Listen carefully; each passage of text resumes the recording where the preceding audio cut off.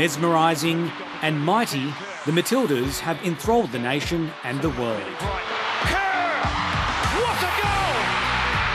Sam Kerr! The World Cup always gives a showcase every 4 years for us to see the best women's footballers on the planet and see what they're capable of doing, and that's exactly what's happened here. From the spot, she sends Australia through! It's a trailblazing moment for women's sports, with the Matildas using their superstar status to push for equal pay in the World Game. Even before the World Cup began, the Matildas raised their voices in a social media campaign. Those that came before us showed that being a Matilda means something. They showed us how to fight for recognition, validation and respect. Collective bargaining has allowed us to ensure we now get the same conditions as the Socceroos. The Matildas are the first women's team in the world to be paid the same as their male counterparts, the Socceroos, under a hard-fought deal between the Players' Union and Football Australia in 2019. This new deal is enormous. As a female footballer, it's kind of what we've always dreamed of. Around the world, other women players are still fighting for equal conditions. Canada entered the World Cup amid an equal pay dispute, while some Nigerian players say they haven't been paid for 2 years. Treating men and women equally as sports people sends a really important message that their participation is just as valued, their labour is just as valued. Daughter's a soccer fanatic. She started playing 10 years ago and wants to play at the highest level. Moya Dodd played for the Matildas in the 1980s and 90s and witnessed soccer's evolution on the world stage. When I played, we were never paid. Actually, we had to pay some of our own costs, airfares and accommodation. It wasn't just the pay that was unequal, it was really everything. It was the access you had to facilities, it was what was invested in coaching, in medical support. I mean, many of my peers and I, if we got an injury, then we would be paying for our own rehab. Moya Dodd later served on the board of Football Australia and FIFA's Executive Committee. I would always like to see FIFA and other governing bodies doing more. FIFA is very well resourced.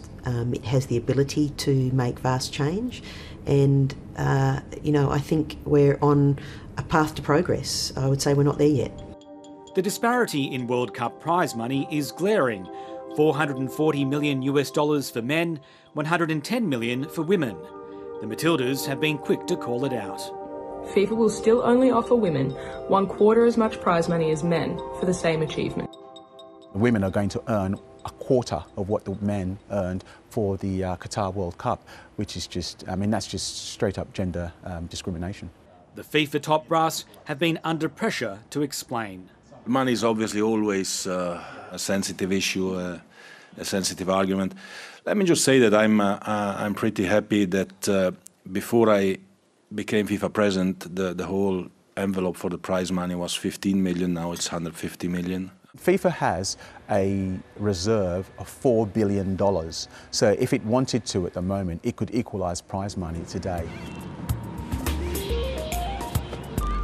They definitely need to close that gap, because otherwise the women's game, especially in Australia, won't keep developing.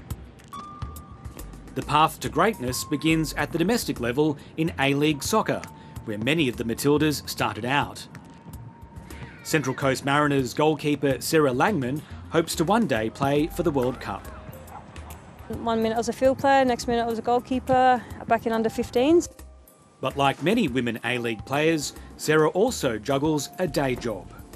It's a bit hard, like if you're paying for rent and food and kind of, especially like petrol as well, it's just not kind of a livable income, especially for a professional soccer player. Women will earn less than men because their season is shorter.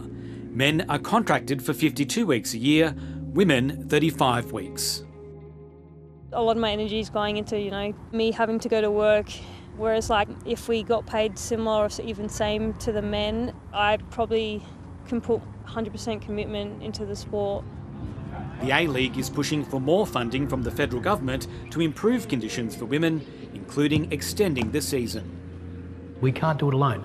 You know, it shouldn't sit the responsibility of 12 individual privately held owners to fund the development pathway for women's football, because at the moment there's a hell of a lot of euphoria about women's football, and the professional game here in Australia at the moment is not making a cent. The A-League also wants a boost in the payments paid by FIFA to clubs used to develop stars, known as club benefits. The difference is stark: $209 million for men compared to $11.5 million for women. We would love that club benefit scheme to increase. That will allow us to continue to reinvest that back in getting ourselves closer to that 52-week contract for these talented athletes. The A-League will be hoping the Matildas' magic rubs off on local competition as it gears up for the season in October. Younger players need a stepping stone, and I think closing that gap will definitely help the future of football in Australia.